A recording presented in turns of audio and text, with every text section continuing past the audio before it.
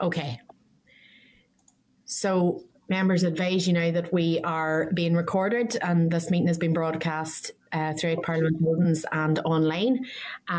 We have currently got 5 members attending, all via video link. We have myself, Sheeran, the chair, Mike Nesbitt, the vice chair. Then we've got Carol McCullum, Michelle McElveen and Paula Bradshaw. We've got apologies today from Christopher Stalford, who's unwell, and I think we should, as we have done in the past, send him our good wishes. And we've been advised that Mark Durkin is attending the meeting slightly later. So when he joins, we'll welcome him then. So rather than, because we're going to lose quorum partway through the meeting and some of the members have to leave early, we'll take some of the business, some of the items of business that are at the back of the agenda pack earlier. So if you don't mind, if we can go to item number 4, which is Chair's business, and we don't have any Chair's business this week. Then number 5, we have our draft minutes. The draft minutes for our last meeting on the 17th of December last year are at page 91 of the pack. If members are content with the minutes of the 17th of December as drafted. Content. Everyone happy? Thank you. Then, so item number 6, we have matters arising, and we don't have any matters arising today, unless anyone else has. Taking that as no. Brilliant. And then item number 7. So you'll find we have quite a number of items of correspondence this week. So from page 99 of your meeting pack, you'll find that we have had requests from a number of organisations, including NIWEP, the Women's Policy Group, Here NI and Transgender NI, who have asked to give evidence to the committee. So it's my view we should welcome them and proceed with evidence sessions. Everyone's happy with that? Yeah, I see thumbs up. We also have some reports. So we've got a Children's Law Centre. They've sent in their NGO stakeholder report to inform the list of issues for the UN Committee on the Rights of the Child. We also have the annual statement from the NI Human Rights Commission, and we've had a document from Dermot Nesbitt. He's provided a further working paper on the Framework Convention for the Protection of National Minorities, which Dermot covered in his presentation to us late last year. So if members are content to note the correspondence with that one action. Agreed. Everyone's agreed? Brilliant. So we can then go back to the beginning of our CLAR, if you don't mind, and we can turn to the second item on our agenda today, which is a briefing from Professor Dominic Bryan from Queen's University on human rights and culture. And members will have received a briefing and table papers from Professor Bryan. I think it came in on Tuesday. So I want to welcome Professor Bryan to the meeting.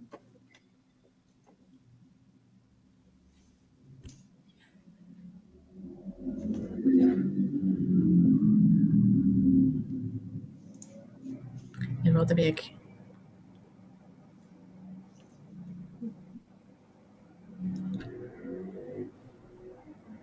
Chair, I think he is there, so we'll just hold a moment and he's hopefully coming into the spotlight now.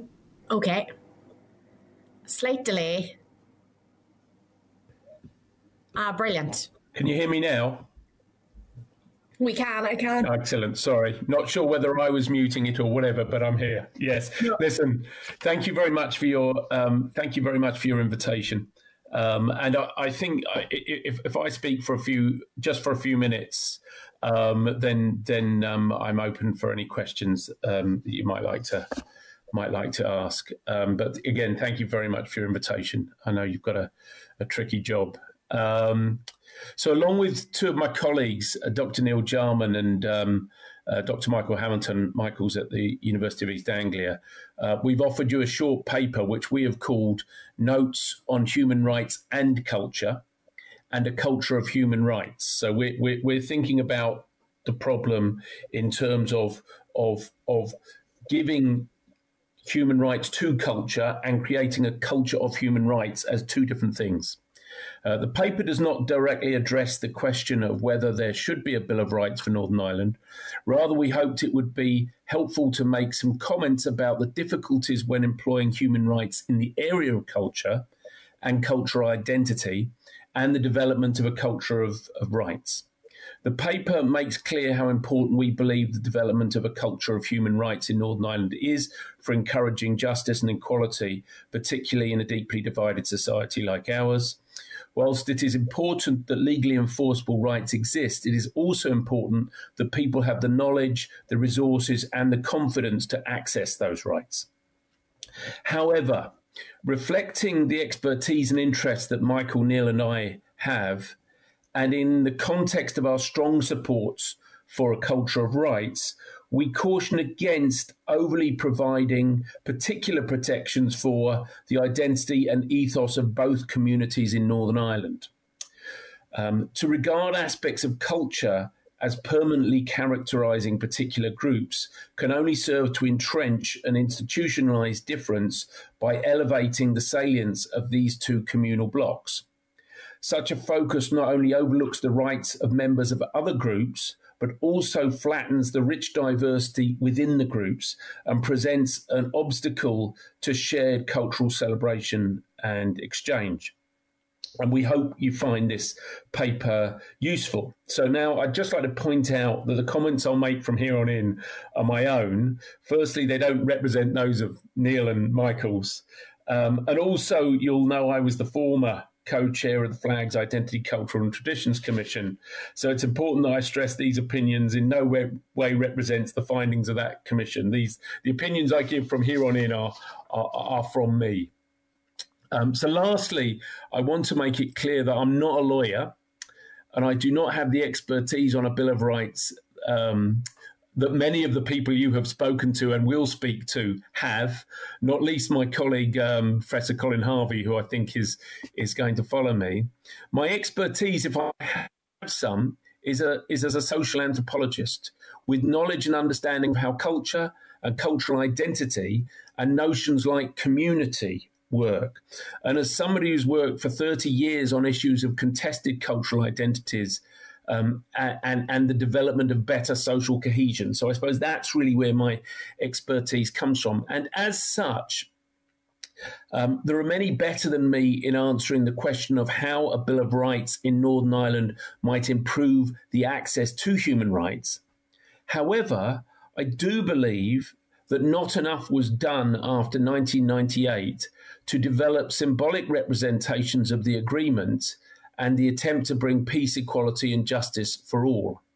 I do believe a Bill of Rights for Northern Ireland would have symbolically underpinned a sense of citizenship for everyone in Northern Ireland, and I do believe that's important. So I suppose the comments I have to make in some way concern how symbolically important that Bill of Rights is, as opposed to how it might function, which is other people's expertise. And that's me for an opening statement. Professor, thank you very much, and thanks for the statement that you provided to us in written form. It was short and snappy and very easy to follow and interesting as well, so thanks for that. I suppose I just want to draw on one of the first comments that you made there was around, and I know that the paper focuses on this culture of rights, and you referred there to the importance of rights being out in the open, that people are aware of their rights and are able to access the rights. And that brings me on, I mean, the question that I would have, obviously, we're seeing now literally this week, we've had the release of the Mother and Baby Homes report for the North. 4 years ago, we had the same report for the 26 counties, and there's been lots of commentary around that. But we know that the reason why these institutions existed and the reason why, for a large part, many people within society either actively helped to foster that environment or else turned a blind eye to it was because we did live in a society where church and state had corroborated to have sort of institutionalized misogyny as a method of controlling people, basically, and that was the policy and the mindset. So following on from that, we're obviously in the space today where we still have rights deficits, particularly for the two groups that were predominantly affected by those particular institutions, women and children. And I wondered if you would comment on that notion of a right that exists and is in the law, but people can't access. So I'm thinking of women's healthcare at the minute. We have issues with provision of women's healthcare in the North that is there in a legislative framework but can't be accessed by people on the ground. Yeah, I suppose this is something that was key for me when I've looked at these things over the years, and that is as important. I mean, we could discuss whether you have a Bill of Rights for Northern Ireland or whether we use the European Convention or the Act as appears in the UK. Obviously those becomes issues, but it seems to me the key is that people are able to access those rights, and equally important to understand those rights, so that it becomes a part of our society, that people know the sorts of rights that they have and feel confidence in it. And to me, that underpins all sorts of ideas of citizenship. It tells us something that we perhaps need to improve in our education system. It tells us also about how we need to talk about our society, and that's true of all of us, academics, politicians, everybody that needs to embed those idea of rights in. And you can see examples, I think, where that has worked quite well. I mean, I've looked at policing over the years, and I think the application of rights in policing in Northern Ireland, not without its problems, but has been part of the success of reform in those areas.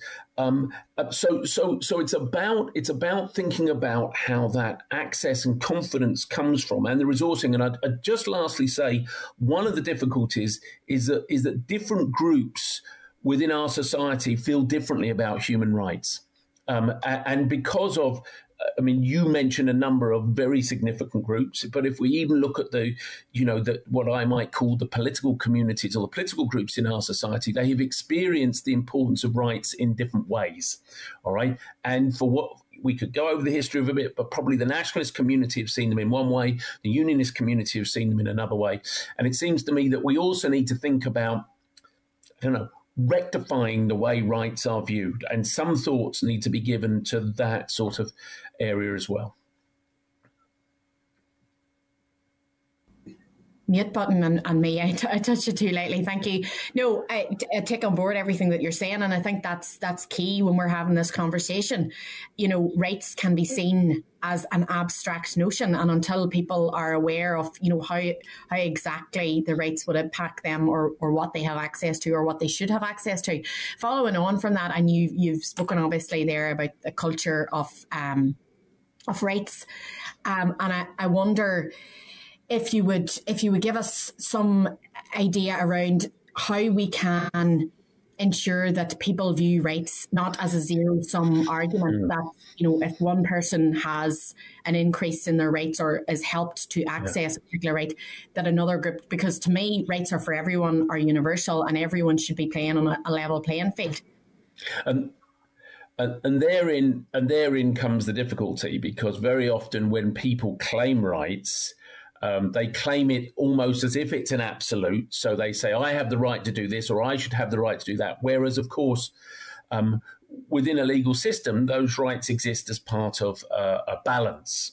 And I think the important, that's where education and understanding comes in. That's where we need to start thinking about how those things work. And I mean, that improves when you see the functioning of it. So to give the most obvious example, when I started doing my research, I was all over parades. And that was a very good example, I think, of an area where the rights would and should and could be so important in helping us through those problems. However, they are more complicated than simply I have the right to parade, or I have the right to deny you the right to parade. There is a complexity to it. I do think if you see those things being worked out over time, and in some senses I think this has been true, people can begin to trust in a system and begin to understand how those various checks and balances work. And that, I think, is when, if you like, a culture of rights is becoming successful. Brilliant. Thanks for that. And this is my last question. And I don't want to over egg the pudding or go over rehash old ground here, but just drawing back from there, I know that a lot of the conversations that we've had, particularly around socioeconomic rights, and even in terms of the earlier remarks I made around healthcare rights, and I'm thinking of communities like the trans community in the north who technically have a legal right to gender identity services that aren't fulfilled at the minute. And one of the things that we hear is that, you know, if we have these things instated in a Bill of Rights and written there in legislation, that you end up raising people's expectations because they feel that they should have access to a right. And then when, you know, the reality of resourcing or budgeting or any of those things come into play, they end up not being able to access the right. And my thinking of that is always that, you know, that should be, you know, we should be striving to achieve those things and trying to dismantle the barriers, and how can we find workarounds to ensure that people do access the rights, as opposed to saying, well, we can't do that right now, so we're going to forget about it. I just wondered if you had comments on that. I think you know, again, I'm not the lawyer, but my feeling, having watched this process over 20 years, and in a sense, the failure of the process of trying to get a Bill of Rights, is that the key area to looking at rights is access and understanding. The period of trying to come up with a Bill of Rights in Northern Ireland, I think, in a way, has been hampered by, understandably, people wanting to get everything into that Bill of Rights, so that it becomes a space where really important contested parts of our society, you mentioned ones around gender and sexuality, are played out. The difficulty is that I don't think coming up with a Bill of Rights, you can solve all those problems in the Bill of Rights. So the danger has become, and I wonder whether the process previously has totally understandably fallen into that trap, is that you try and solve every problem through that process. So I wonder, and I say, I put this forward as not a lawyer, whether a simpler Bill of Rights or a more basic Bill of Rights is important, and it's the accesses and processes thereafter, the legal system, that begin to build our culture of rights, if that's helpful. Thank you very much, Professor Bryan. I think Mark has joined the meeting. Mark, maybe you're not on mute, are you? We've got a wee bit of... Sorry about that, Chair. Sorry. You're 110, you're grand. I was calling me just he was looking for directions to the vaccination centre. Oh, well, brilliant that he's getting that. I'm going to pass now to the Vice Chair, to Mike. Chair, thank you very much, and Dominic, thanks for engaging with us. Reading your briefs are leading me to the area of the potential for unintended consequences. Yeah. I'm thinking, you're saying that human rights are better when it's about the state rather than trying to resolve issues between conflicting communities. And in fact, that group or communal rights can actually exacerbate the divisions within communities. Could you expand on that, please, Dominic? Well, yes. We have particular circumstances in Northern Ireland, which the agreement and legislation since has attempted to alleviate. All right. And in doing so, it identifies, in our case, two particular groups, nationalists and unionists, and attempts to try and deal with it. And understandably, our legal system has to try and do that. I think that's what makes us different. We could have an interesting discussion about it making us different from the rest of the United Kingdom and the rest of the Republic of Ireland, which opens up some nice debates, I think. However, there are dangers in drawing upon, in attempting to detail the rights attested to both groups in too much detail. All right. So to start to think about nationalists having a culture, for example, and unionists having a culture. All right. When in actual fact, the two groups, broadly speaking, share the same culture. Culturally, they're almost identical, if you like.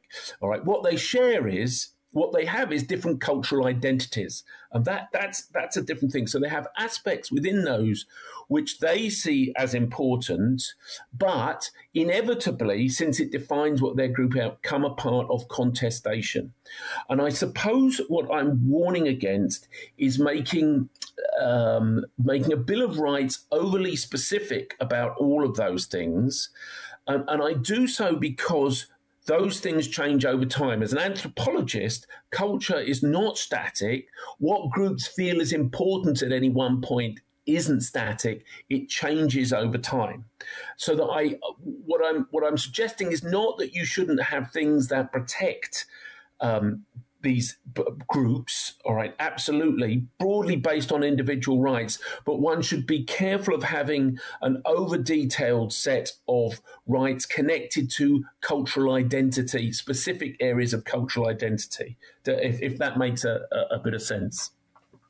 Yeah, and I'd like to just expand on the identity piece, because, as you know, because the Belfast Agreement says you can be British or Irish or both. Yeah. I would probably be in the group that would support the John Hewitt multiple identity, Ulsterman, Irish, British, European. Yeah. And of course, Hewitt then explained why that was important. He said, if you deny me any part of that mix, you diminish who I am. And I would suggest there are a lot of people in Northern Ireland who feel that Brexit diminished their multiple identity by denying their sense of Europeanness. Yes.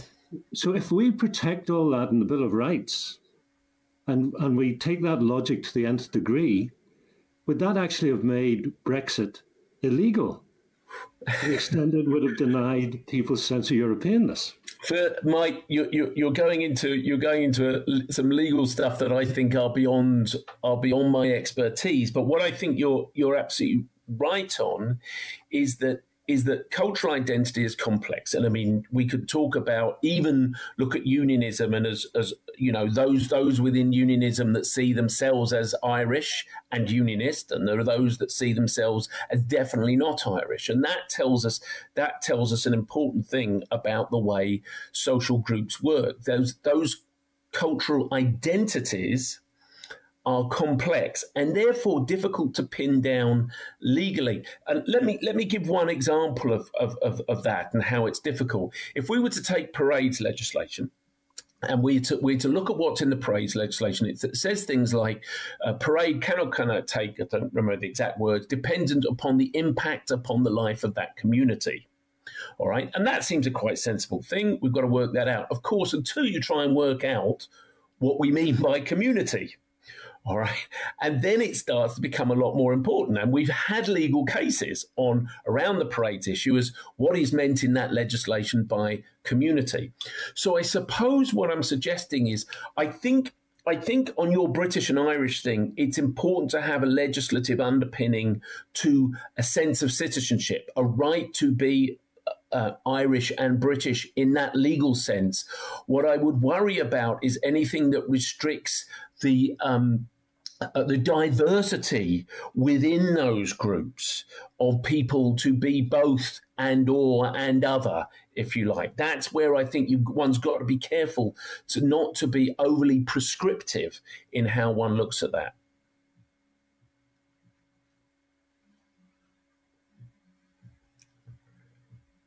I think you're maybe muted. Mike, you're muted. Oh, sorry. I'll just say that's very interesting, Dominic. Thank you very much. And thank you, Chair. No problem. That happens to me all the time too. You have to hit the E button twice. Carol had indicated next, and then Paula. Okay, thank you, Chair. Thank you, Dominic. Hi, Carol. I suppose, just following on from what you said, my question would be, well, my assumption is that equality legislation is also very, very important. And as you know, we don't have a single Equality Act as England does. So, in your opinion, should there be equality legislation within the Bill of Rights? again, I'm going to be a bit of a cop-out, Carol, in the sense that I'm not sure my expertise would allow me to say exactly how that would work within the Bill of Rights. But what I would say is that the protection for the groups that we're talking about, both the, if you like, the political communities who are central to the agreement, but to all groups, I personally think, revolve around sense of equality. I think, I happen to think societies are better if they can be made more equal. And one of the papers that was written, I don't know if it was one of your research colleagues that I looked at for your committee, sort of identifies some principles that it says are in the Good Friday Agreement, which should be written in. And one of them was equality, one was mutual respect, protection for civil, political, social and economic cultural rights, cultural tolerance and non-violence. And I sort of read those and I thought that quite well sums up what you need to feel are in a Bill of Rights. Rather than the particular defining of cultural identities, I think that so if in that sense, I think an answer to your question is I do think equality is central to getting to moving forward on this. I think if people feel that they have rights and that they have equal access to those rights, then regardless of the state we're in, you have people who feel they're citizens of that place. And I suppose, it's more a political commentary than a question for yourself, but the reason I ask it is probably on the premise that you've said it's about knowledge and access to rights, and that in itself became very political.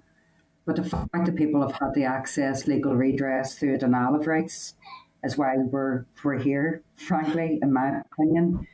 But the question I would have is, and the very firmly held belief I have is equality trumps good relations all day long, and that's in legislation as it is.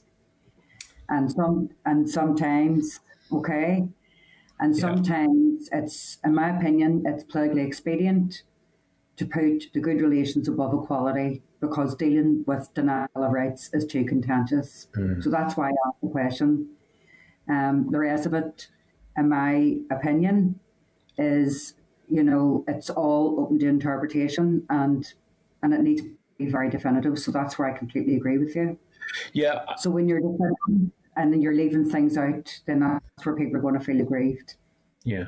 So, for example, you've got the women's sector who felt that they were left out, and others. And we had a very interesting briefing last week by the Human Rights Commission on horizontal rights and vertical, so like terms I don't know about at all. But for me, everything just goes back to equality. If you feel that citizens feel that there's a sense of equality and that there is genuine inclusiveness, then, that for me is the centre. Everything else comes from that. I think I would... Sir. Yeah, I think Carol, I think I would want to try and find a way of understanding how good relationships work with equality. And I suppose I would probably take your point that equality is what's most important here. But I nevertheless think that we have issues within our society, and we could go into historical reasons for those, and they need to be dealt with and understood. All right. And part of those feeds into what we call good relations. And I do think it's not an easy balance and relationship to have. And maybe the legislation, Section 75 legislation, sort of has it right now in some senses. It does slightly unevenly balance it. And the important things for politicians to do and for people to think about it is to try and get that balance right, because I do believe that whatever society we're in, we need to work on the relationships within this society.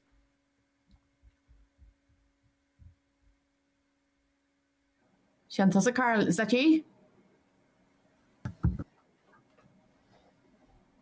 Is that you, Carol? Sorry, not a lot here. I could go all day on this, but we'll just leave it there. No problem. Paul, I'll pass to you now. And thank you, Chair, and thank you, Dominic, for your presentation so far.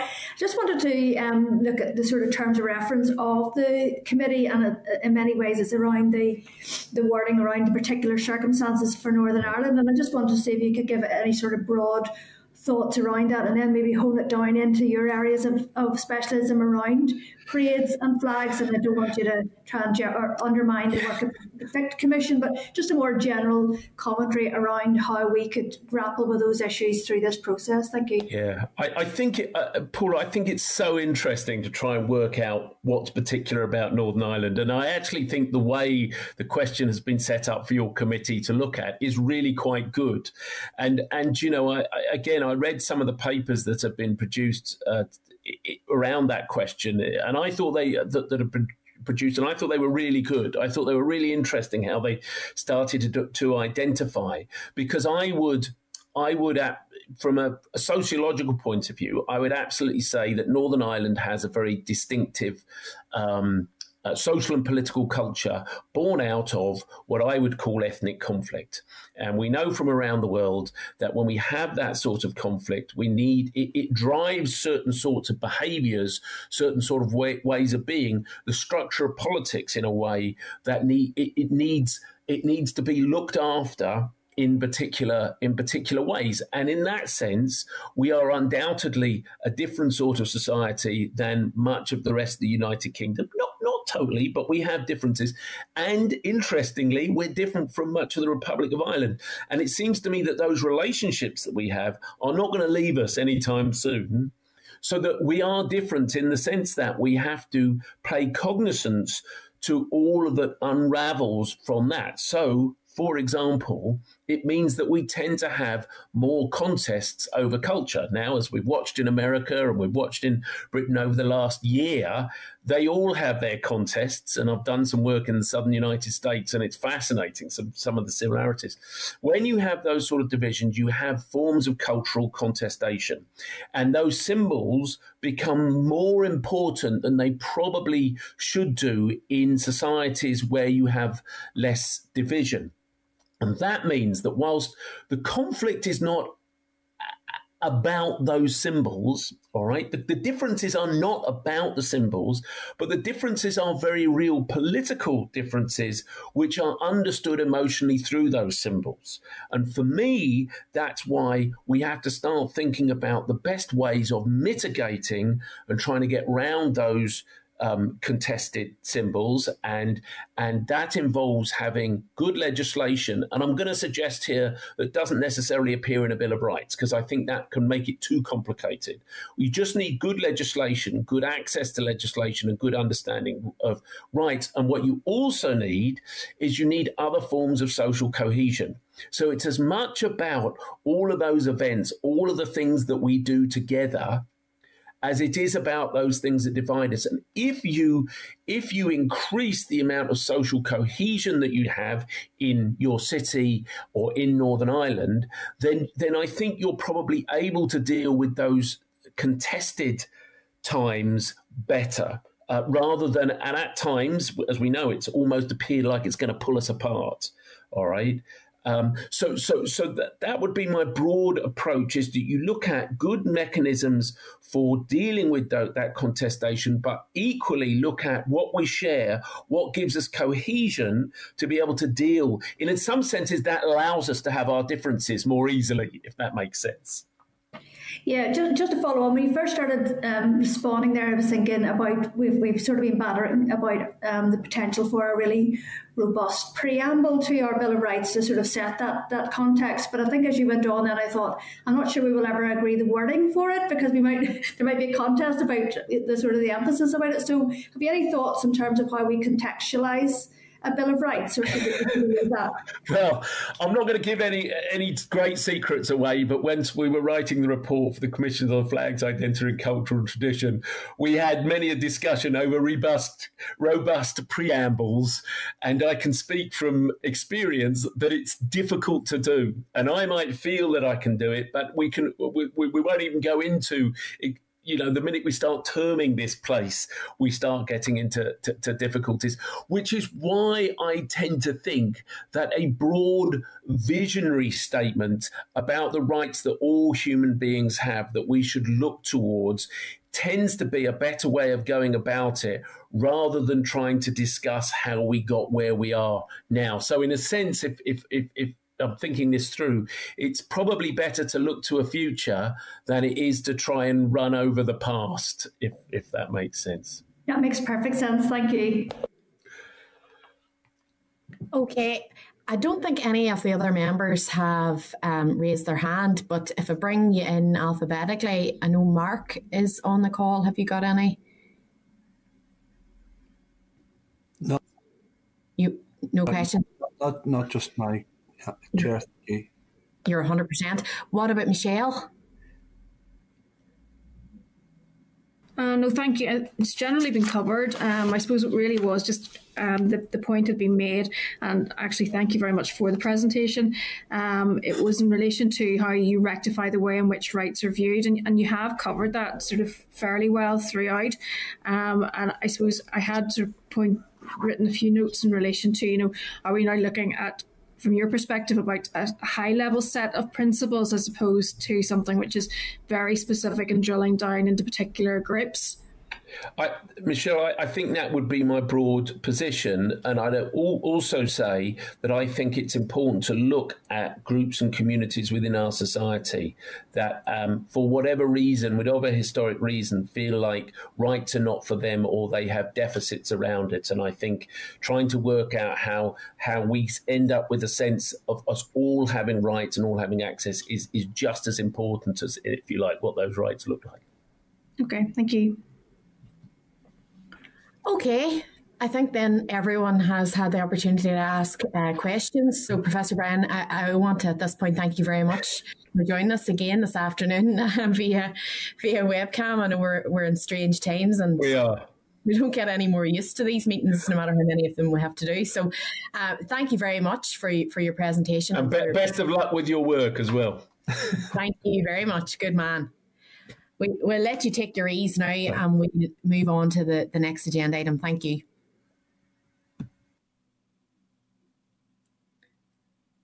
Okay, I don't know what the crack is. Can we bring Professor Colin Harvey in?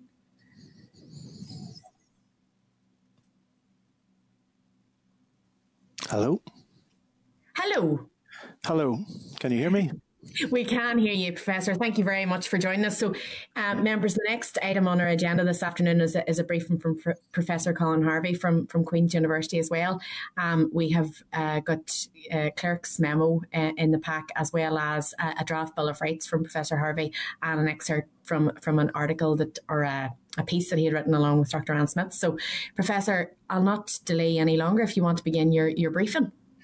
Well, thank you very much, Chair and committee members. Delighted for the opportunity this afternoon to present to you and obviously hear your questions and hopefully respond to you as well. Really very much welcome the establishment of this committee. I'm delighted to see the momentum that is back in this conversation about the Bill of Rights, and that's great to see. And I really wish you well in your work.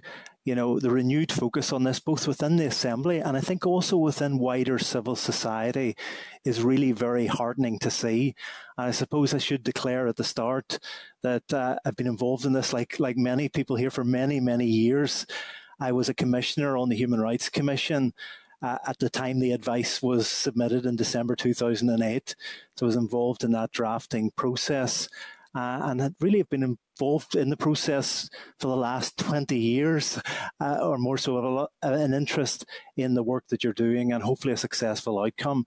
Also, what I've provided is some research that Dr. Anne Smith from Ulster University and myself have been doing, published in the Fordham International Law Journal there in December, which we hope will be helpful to your reflections and thoughts. I thought what it might be useful today for me to do is say something about context, say something about process, a few words about content briefly, and then some final reflections. And I'll be as quick as I can. think first of all, in context, I want to make absolutely clear this afternoon, this is not a blank page discussion.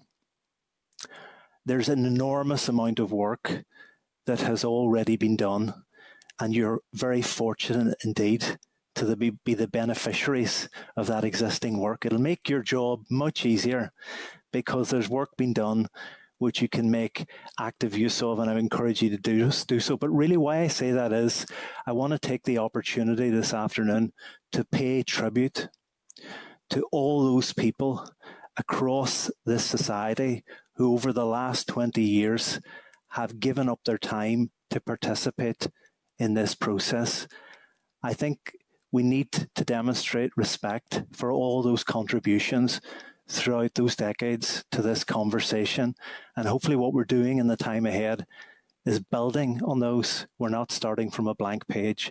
In terms of context, I'm going to mention the B word. I think there's probably a lot of B words at the moment, but one B word is Brexit and the impact of Brexit on this society. And obviously when we're reflecting on human rights and equality now, we need to pay attention to the protocol, the Northern Ireland Protocol, and the fact that there are rights and equality protections in that protocol in itself, very interesting development. Obviously, a global and local public health emergency, which is putting a major focus on, for example, the right to healthcare. The sense in which I think there's been progress and an appetite for the development of rights in devolved settings and also across these islands. While we can focus on the negatives and the lack of progress, it's been interesting to watch, for example, the sort of work that's being done in Scotland to advance the human rights and equality agenda there, and there are other examples too. We know that the Conservative Party has had a long-standing obsession with the Human Rights Act, not in a good way. It's previously been talking about repealing and replacing the Human Rights Act, and now it wants to update the Human Rights Act. And as you're all aware, there's a review of the Human Rights Act currently ongoing at the moment. And so that's a significant context, I think, to your work. But obviously the work that we're doing here is very much building on the Human Rights Act, supplementing the European Convention Human Rights Act Plus, if you like. Also, in terms of context, you're all aware that there are larger constitutional conversations ongoing at the moment across these islands, and rights are playing a part in those discussions too. Okay, secondly, I thought it might be helpful to say something about process. I suspect as committee members, you've had an inordinate number of briefings on all this, so you know this backwards already. But obviously, the remit for the process is to be found in the Belfast Good Friday Agreement, which I won't recite here, but I think at this point I probably could recite with my eyes closed at this point. A lot of us have been grappling with it over a long, long period of time. Obviously, that job was given to the Northern Ireland Human Rights Commission. The process was launched on the 1st of March 2000. The Commission submitted its final advice to the British government in December 2008. 10th of December 2008, Human Rights Day. In between, there was a lot of debate and discussion, agreement, some disagreement. Also, the Bill of Rights forum that was established as a result of the St Andrews Agreement, which brought political parties and civil society together to discuss all of these. So ultimately, in process terms, the Commission's advice was submitted on the 10th of December 2008. And I think that advice, envisaged in the Good Friday Agreement as really the key step in the process, needs to be seriously dusted off and looked at. Committee members will be aware we live in a society where there's often a lot of talk about documents. Sometimes they're not read as thoroughly as they might be. I think it's time to engage in a much more serious way with the content of that advice. And again, I would like to pay tribute to Monica McWilliams, who was the chair of the Commission at that time, and all those who participated in the conversation leading up to that final advice. The Northern Ireland office, as you know, responded in 2009. It decided to issue a consultation on a limited number of the proposals we advanced.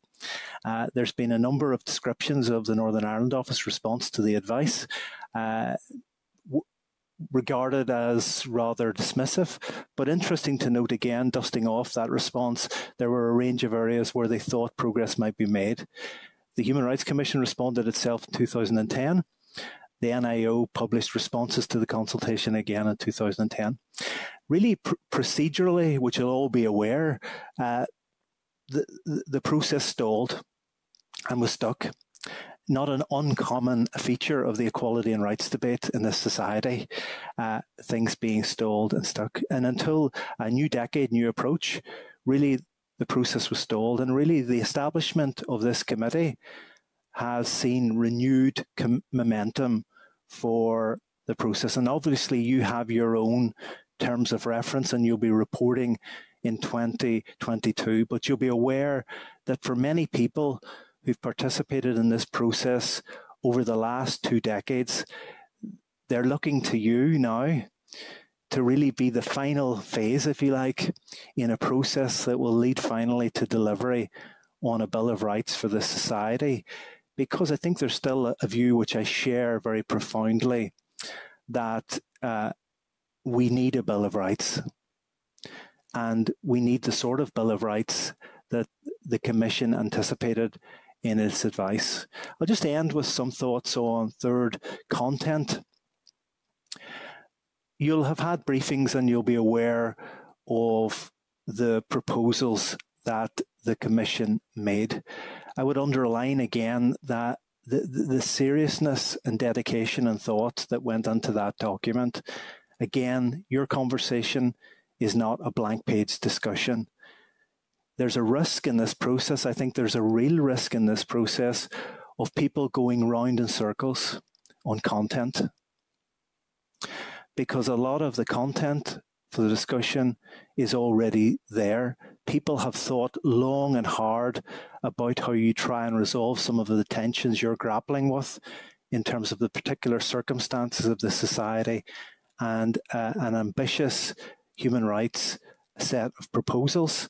So I would just urge you to, which I'm sure you're all doing already, paying close attention to what's gone before, the Commission's advice and associated work.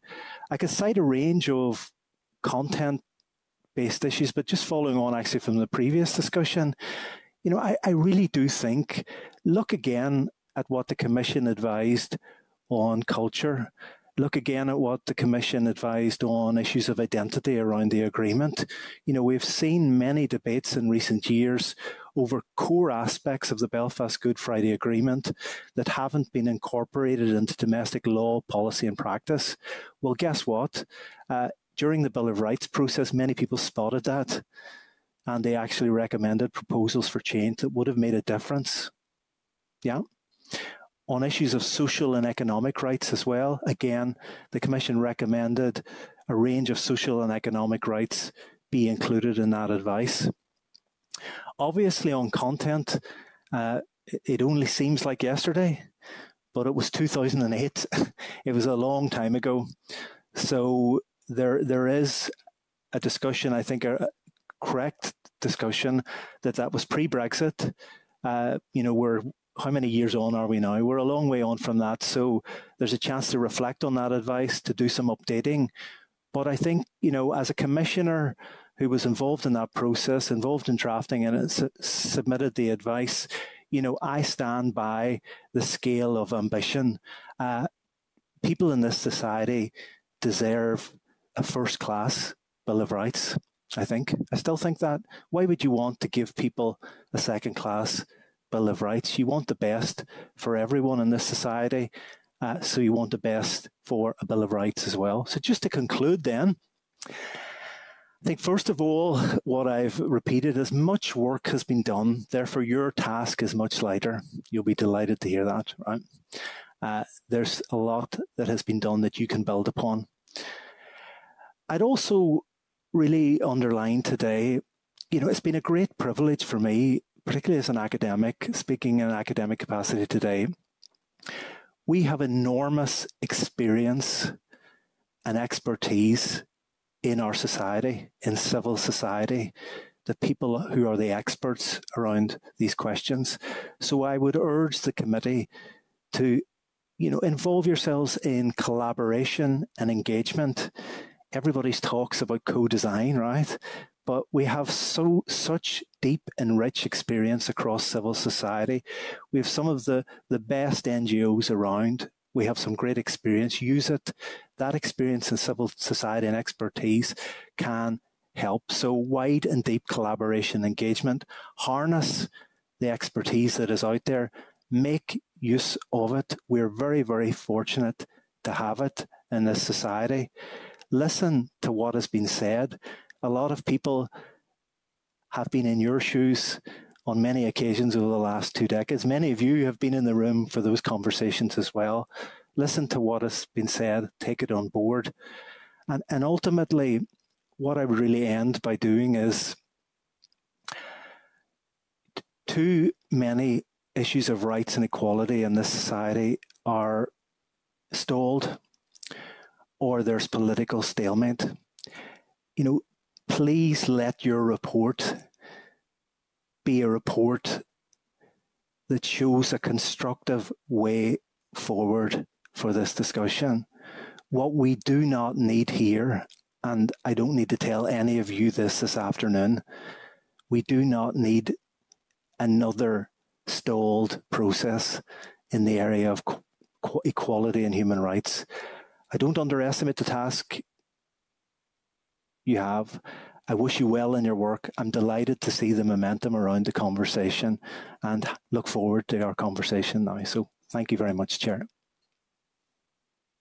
Professor Harvey, thanks very much for that for that overview. I'm laughing when you're talking there about 2008 and how much involvement you had at that stage. 2008, I was doing my GCSEs, but we're still here having the same conversation. So it's when you're talking about how many years ago it does feel a long time ago.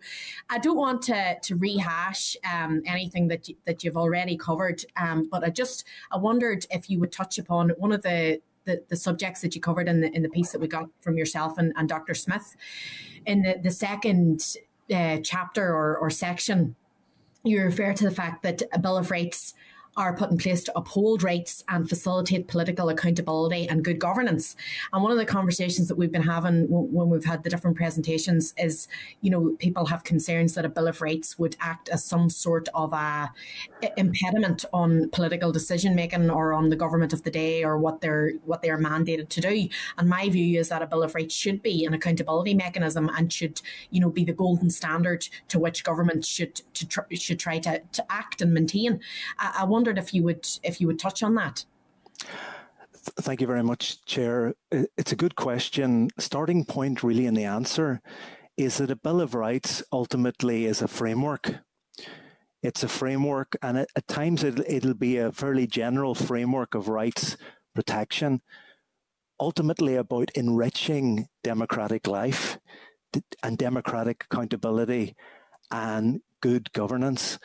I just want to make clear, I have and I've always had enormous respect for politicians, for those who enter public life and for the work that you do. And, change invariably happens through politics. I think ultimately when you're in a courtroom, it's an indication of failure. In a sense, what a Bill of Rights will try to do, what human rights provisions tries to do, is that you are preventing that in the first place by, in a sense, building it in, mainstreaming it, if you like, at an early stage in all processes in public life, whether that's in the work of the executive, the assembly, or in public bodies throughout the society, so that, in a sense, we don't end up in courtrooms. I probably shouldn't say that as an academic lawyer, but ultimately it's about improving and enriching democratic life. I think too often this discussion is pitched as a discussion around politicians and judges. I think that gets it wrong. Ultimately, it's about making sure that when we're making decisions, whether that's in the executive, in the assembly, or any public body throughout the society, that these rights are hardwired into the way that we approach decision making in the public sphere. They're not just about arguments in courtrooms.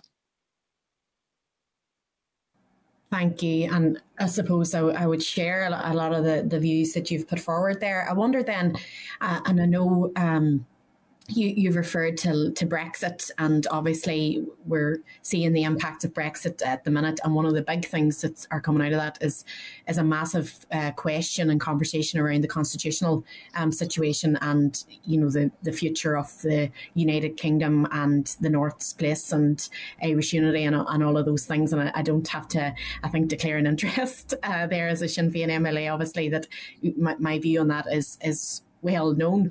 But I suppose one of the things, and when we had the presentation from Albie Sachs, when we were talking about, you know, rights for different groups and how you could break down the barriers for people who oppose the idea of a Bill of Rights or who are reluctant to see a Bill of Rights implemented. I wonder if you could give us your view on how a Bill of Rights and how putting rights into legislation could help with people of a British identity or people who identify as Unionist or Northern Irish.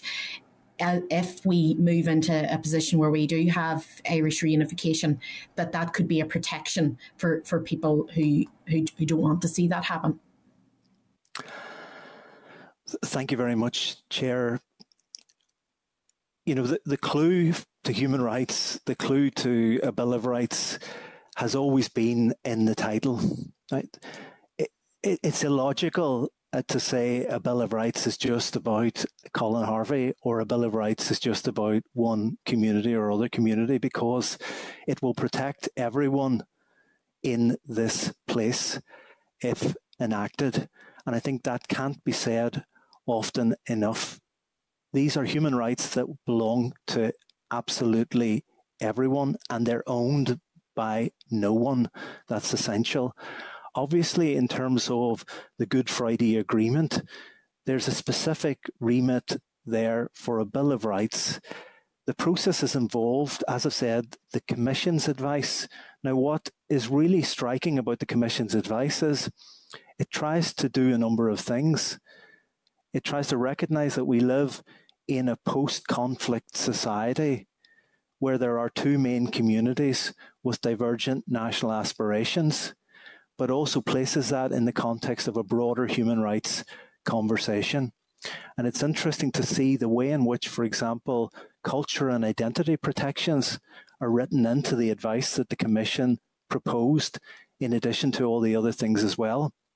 I think what a Bill of Rights does is it provides guarantees and assurances to everyone and to all communities, whatever constitutional or other change or turbulence may be coming in the future. I suppose one concept in the Good Friday Belfast Agreement that is perhaps worth just reminding ourselves on today is the notion of equivalence. If there were to be change here, obviously there has to be equivalence in terms of the new arrangements. So everything won now in terms of protections will be carried in to any new arrangements as well, and the assurances and guarantees that will come with it. But ultimately, I think we're talking about the Good Friday Agreement process. We're talking about recommendations that are already there that have acknowledged some of those concerns. But, you know, it's about protecting people, giving guarantees and assurances for all communities, whatever comes in the future. You know, it might have been nice to have that Bill of Rights as we faced into the turbulence of Brexit. And who knows where we might be going in the future. So if I was thinking about assurances, guarantees and protections, I would be dusting off a lot of the work that was done on the Bill of Rights to date. Thank you. I suppose my last question, and if you're watching the last interchange, you'll have seen I asked Professor Bryan about this as well. You've referred there to all too often rights, and particular rights that might be deemed controversial or people have political objection to, that they end up being basically denied to people because of political stalemate or or politicking, basically. And I know obviously we have the situation at the minute where we have different particular healthcare rights that people can't access because of political decision making, and the women's healthcare in particular that was legislated for last year. We also have gender identity services that are currently unavailable. I wondered if you would give us your view as to how a Bill of Rights could rectify that. Again, thank you very much for the question. Start by saying that a Bill of Rights is a framework where other things will develop in and under that framework as well. And I think that's important to say. But what has happened to our society is that too much pressure, in a sense, has been put on the politics here. There's a reason why the Belfast Good Friday Agreement talked about a Bill of Rights. And one of the reasons for doing that, in a sense, to take the heat out of some of our politics. One of the problems is that many issues get stuck, stalled, or not implemented in human rights terms. And having a Bill of Rights, the sort of Bill of Rights anticipated by proposals thus far, in a sense, takes the heat out of issues. It takes them out of the political arena as well, puts them in a human rights framework. I suppose in relation to your specific question, I don't need to highlight here, we're very aware the way in which this society has fundamentally failed people in human rights terms. And obviously we're seeing this week women and children, the scandalous abuses of rights, the failures actually across this island, the shameful treatment of women and children. Now, a Bill of Rights isn't going to solve all the problems of this society, but it gives us the right human rights-based starting point for the conversations. Absolutely. Thanks, Professor Harvey. And I know with the release of both those reports, North and South, over the course of the past month, we're reminded of the human rights abuse that were carried out by different organisations and by the state. And I suppose it's almost, a good reminder for us, of the mistakes of the past, and should be used probably to recalibrate and try to see how we can prevent those sorts of things happening in the future. And that sort of societal acceptance of denial of rights and allowing those things to perpetuate. But I'm going to leave it there, and I'm going to pass now to the Vice Chair, to Mike. Chair, thank you very much, and good afternoon, Colin, and thanks for engaging with us. Can I say, just by way of preface, I share your ambition that this committee and the report that we'll publish in a year or so will move the debate on positively from where it was. Could I pick up on a couple of things? First of all, in terms of equivalence, I take it you're referring to the fact that in the agreement it says if we do something in this jurisdiction, then the government of Ireland has to look at it as well. Yeah, it's one of the things that hasn't probably got enough attention in the discussion so far, is that, that any human rights gains that are made now would have to be replicated in any process of constitutional change here. And I'm just conscious Emma raised that question of obviously the current discussion around the referendums and all of that, that if we were to adopt a Bill of Rights here, in the event of change, we would be looking to that to be replicated in the south of Ireland as well. So, I think sometimes that's just a bit forgotten about, that it's not an either or debate. What is gained now in human rights terms will carry forward into other conversations, whatever they happen to be. Yeah, I think when Judge Richard Humphreys gave his evidence, I got the impression that he was a bit cautious about the idea that one jurisdiction would legislate in a way that would force the other jurisdiction to bring in equivalent legislation.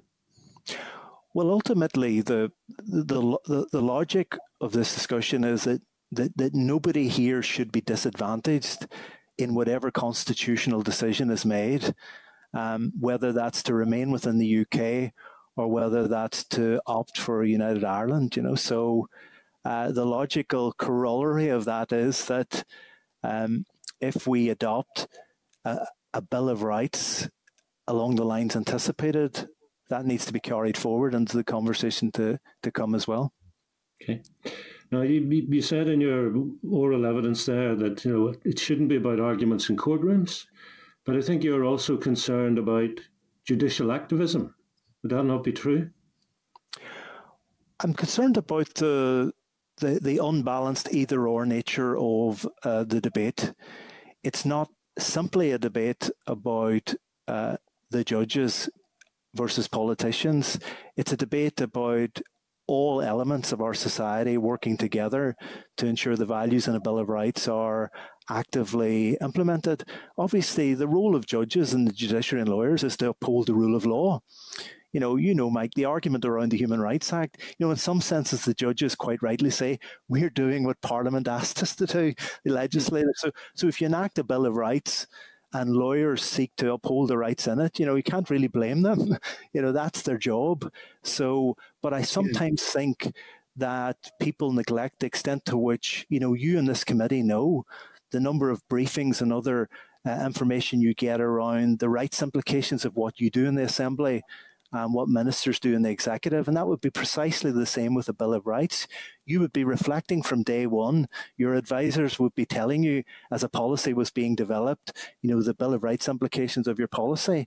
And I think that's a preventative aspect of the discussion that's too often neglected, Yeah. And yeah, okay, so judges uphold the rule of law, but they have to interpret it as well. So it is, as you say, it's important for us to make sure that we mean what we say and we make it very clear and explicit. Yeah, no, I absolutely agree with that, in terms of, and again, I do think the Commission's advice from 2008 merits another look, Yeah, well, that's my final question, Colin. And, I know that you've been saying that we need to move away from the old arguments.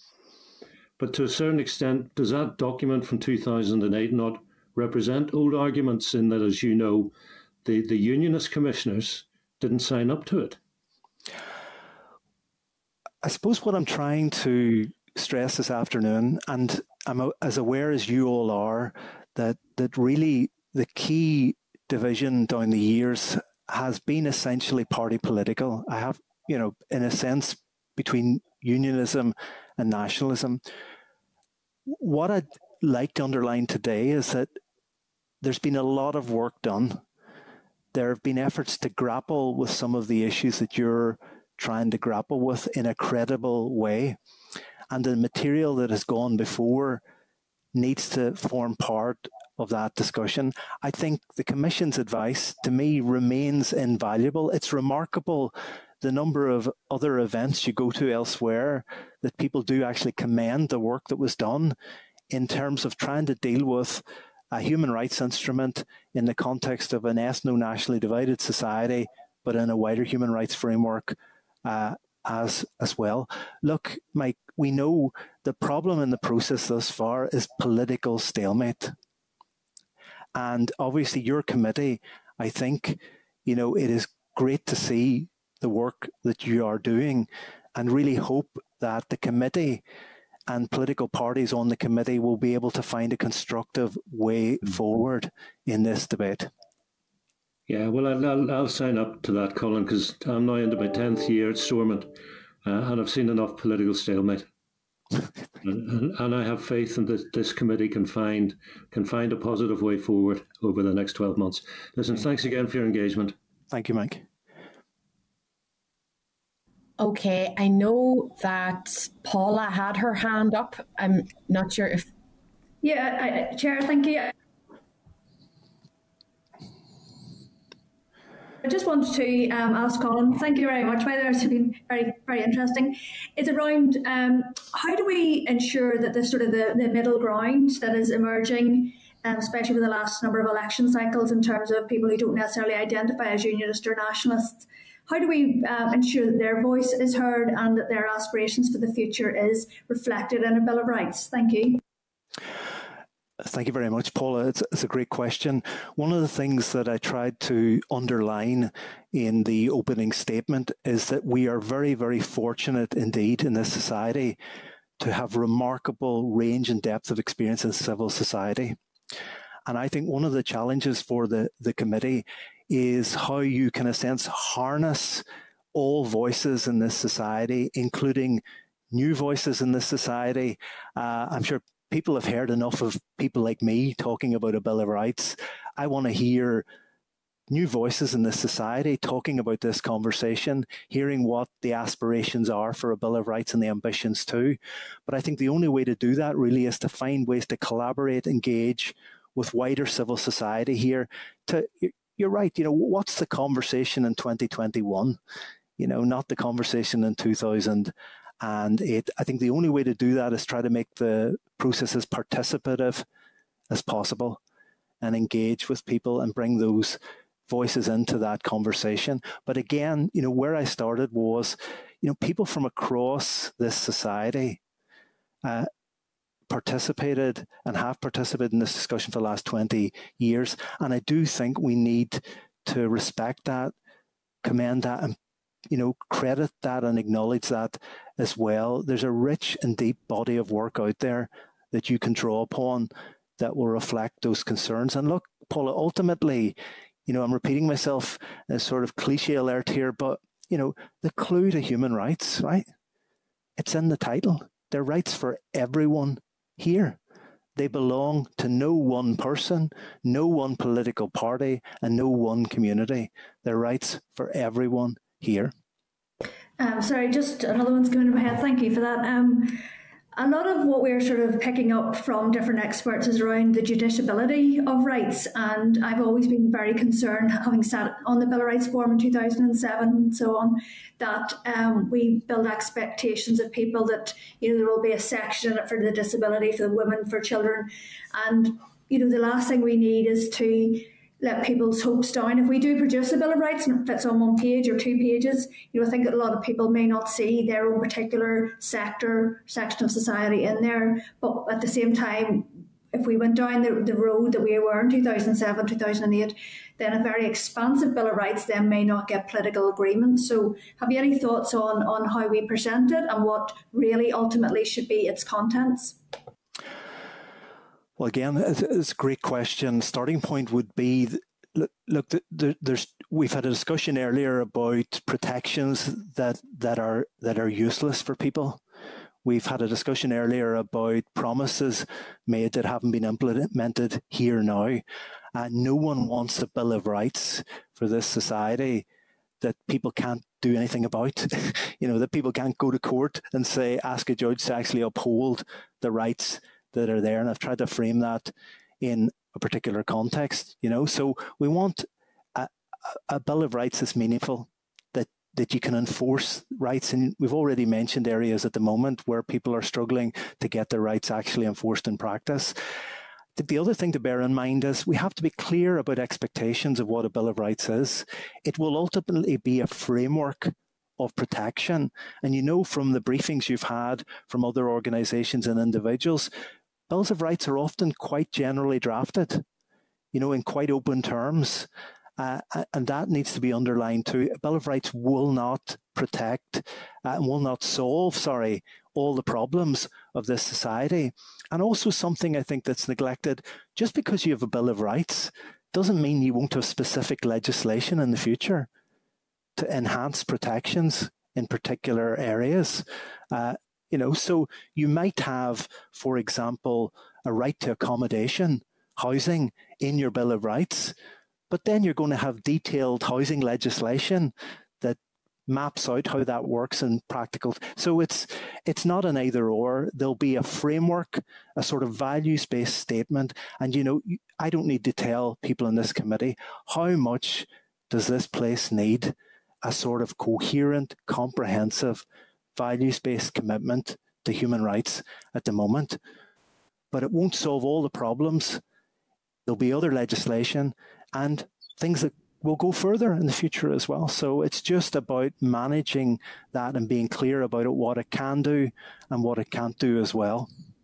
Okay, thank you very much. Thank you. Thank you.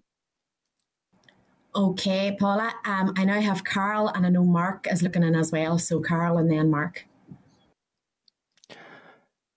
Hi, Colin. Sorry. Thanks very much for your presentation. So one of the things that I found really frustrating is that even in some of the commentary up until now, that, it's still being, there's almost like two camps to a Bill of Rights, and that's still prevalent, which is disappointing. And for me, a Bill of Rights isn't like a programme for government where you've got, two big parties and then the other parties in between need to get in. That's the difficulty in all this. But what I would really advocate is that you use the 2008 process for, as you say, there's a lot of work put into it. I believe it's been a go-to place for a lot of people like ourselves doing this work. But the issue still rests for me. It's a question that I asked Professor Bryan, really in relation to equality legislation. Because we don't have a single Equality Act, should we incorporate or have reference to equality legislation within a Bill of Rights? Thank you very much, Carol. That's a great set of questions. I'm tempted just to say yes in answer to your question. There's two things there, I think. One thing is that the importance of talking to people in this society. I think sometimes we can walk around with caricatures and stereotypes of what's actually happening out there. Well, the remarkable thing, I remember when I was involved in the Human Rights Commission, the work of organisations like the Human Rights Consortium, when surveys was done, polling was done, the amount of support there is out there among people for a Bill of Rights and for issues such as socio-economic rights across all communities here is actually quite remarkable. So sometimes it's about listening to that evidence. So while there might be party political issues in relation to advancing that, what really struck me during this process in the last 20 years is when you listen to what people want out there, and actually on core well-being issues, on core bread and butter issues around social and economic protections, the message loud and clear when I was on the commission was people want social and economic guarantees around issues like housing, around issues like work in terms of, basic socioeconomic rights. So I think that's important to underline, but also on equality. Look, again, the Commission in its advice in 2008 had what I think is quite a robust equality guarantee in the Bill of Rights. So I think any Bill of Rights, to be credible, needs to have an enforceable and robust equality guarantee. That doesn't rule out then the development of more comprehensive single equality legislation. And again, single equality legislation joins a list of things here that are, stuck. I don't know what the word is, stalled, but the Commission's advice had an equality guarantee well worth looking at. An equality guarantee that is robust and enforceable could usefully be part of any credible Bill of Rights, I think. And Chair, and again, I'm really pleased to hear that. See, for me, I don't believe that human rights or equality, it belongs to everyone. It's universal. But obviously, coming back to the real world, the fact that these discussions happened in the first place was because there was a denial of rights and it was institutionalised. And in fact, it was systemic. And even just my own recent experience coming out of the Department for Communities and bringing forward proposals to reform housing, there would have been, if you had had a Bill of Rights or certainly stronger equality legislation, the housing inequality, particularly in Catholic areas, would have been certainly challenged and has been challenged in court. That may still happen over different issues, even with the Bill of Rights, because if people feel their rights have been denied, then they should have a redress, and we all support that. But the worrying thing for me in this process is I'm still hearing, and I heard it at the last presentation, that there needs to be almost a rebooting of the legislation around equality and good relations. And I believe equality has primacy over everything else. So I am encouraged to hear you saying that there does need to be a strong reference, if not an inclusion. And I'm just concerned that in the event that we try to cobble together a compromise, that it just becomes so diluted that no one recognises themselves in it. And I just think, you know, the 2008 work for me has to be reflected in this new Bill of Rights as a minimum. Again, maybe if I just, you know, some of the earlier points, my view would be you can't have a credible Bill of Rights without a robust equality guarantee at the centre of it. And I think people here, as I hope I've made clear, deserve an ambitious human rights instrument. You know, why would you want to give a second, third, fourth class Bill of Rights to the people of this society? They deserve a lot better than that. I think it was great to see on the launch of the housing policy and the new approach to housing. It was really encouraging to see the extent to which human rights were mainstreamed, if you like, in that approach. And I think that's a great example in a sense of what the future might look like, that a minister standing up announcing a new policy would be paying attention to the Bill of Rights from day one, and it would be very, very helpful. I think the final point is I honestly believe and feel that this society has missed the absence of, you know, a Bill of Rights has been missed. I think some of the problems that we've experienced here, some of the log jams, stalemates, and other difficulties politically, that's put a lot of pressure on our political system, could have been resolved if we had the sort of Bill of Rights anticipated in the advice from the Human Rights Commission. And it's really tragic, really, that was never enacted.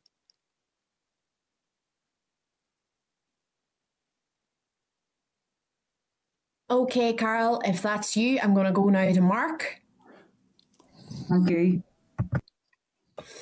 Thank you, Chair.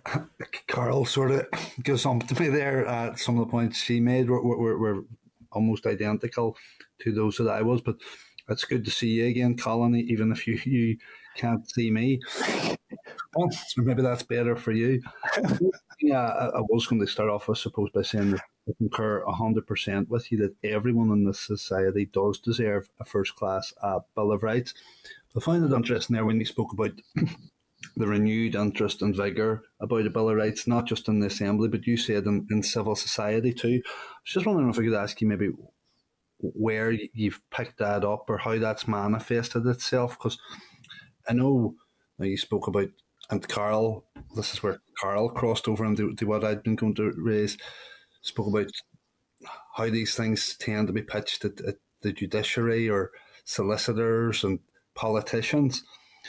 But I've been heartened, I have to say, that through the consultation process, the amount of ordinary, in inverted commas, people or groups on the ground who've been contacting me to share their thoughts with me prior to responding to the consultation. Thank you very much, Mark. Again, great questions. Really repeating the point about civil society here, we're very fortunate to have a lot of experience, the real experts in this society around human rights and civil society here. I think Brexit has refocused discussions on this debate. The turbulence around Brexit, the anxieties that have been caused around Brexit, the fears and worries that people have. At times like that, people are looking at, more comprehensive guarantees. They're looking for stability, assurances, and guarantees in a human rights framework. And I think it's not surprising to me that in the current context that people are revisiting the Bill of Rights conversation to say, well, why don't we have these sorts of protections copper fastened in law so long after the Belfast Agreement, so long after the Commission submitted its advice? Where are they? And I think people are right to say that. I think Brexit's been a big part of that discussion. But again, Mark, I think my sense is that, we have some very good organisations like the Human Rights Consortium and others here are very engaged as an umbrella organisation in civil society, drawing upon a range of experiences and really feeding into a wider conversation. Really, in a sense, what I found myself is that when you go out and engage and talk to people here still want a Bill of Rights. They still feel there's a need for a Bill of Rights, and they still feel that the sorts of rights that the Commission proposed are the ones they would like to see there. And I think what's been really striking in the last while has been as well on social and economic rights protections. And perhaps that's connected in some way, obviously, to the global pandemic at the moment, focus on healthcare. I suppose there's a sense in which people quite rightly say, well, why aren't some of these things fully legislated for? Why aren't the guarantees there in law? And, personally, what a fitting tribute to some of the, to healthcare workers and others who've seen us through the current crisis, to enshrine in a Bill of Rights strong protections for social and economic guarantees, including healthcare. Yeah, I must say some of the conversations I've had, some of the things that some groups have been throwing up are things that I would never have dreamt of. And I'm sure we'll see these as the consultation responses come through. But at the same time, I must confess, it kind of petrifies me a wee bit whenever we'll have a large number of responses to this, but how we are or who is going to wade through all these responses and discern what are rights or should be rights and what shouldn't. What could be addressed elsewhere or is already or should have already been addressed in legislation. I think it's going to be very difficult. I think a lot of people obviously will be thinking about themselves and their own organisations, and they have expertise in that area, and it'll be kind of, what about me? But Mark, maybe if I just respond to that again, a lot of expertise in this region in terms of collaboration, engagement, of harnessing the views of wider society. So maybe just to urge the committee this afternoon to think about designing processes that really draw upon that expertise in civil society, to try and harness that in a collaborative way. I know you're all, as committee members and as elected representatives, concerned about issues of co-design and developing things in partnership. So, let's be creative and imaginative and think about ways that we can work together to sort of draw in that experience out there, so to design a process that takes all those views on board in the final report that you produce. Okay. Thanks a million, Colin. Thank you, Mark.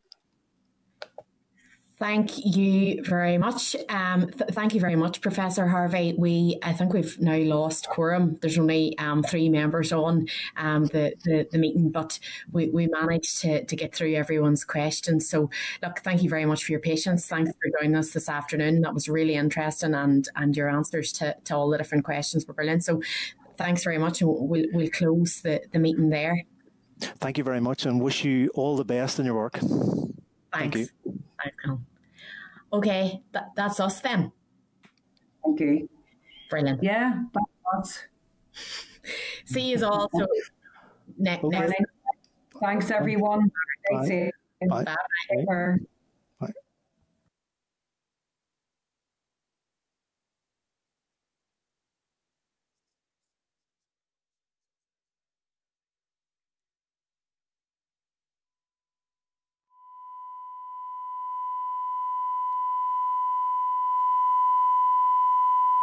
This is the Northern Ireland Assembly Committee Room 29.